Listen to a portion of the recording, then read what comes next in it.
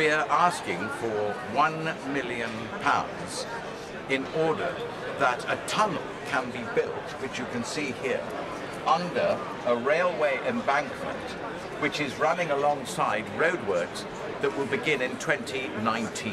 It gives me huge pleasure to launch on a national level this David Suchet Tunnel Vision Appeal.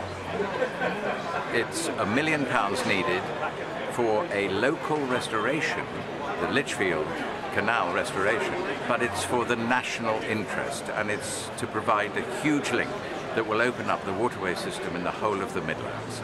It's vital, and the clock is running out, so please give as generously as you can. Thank you.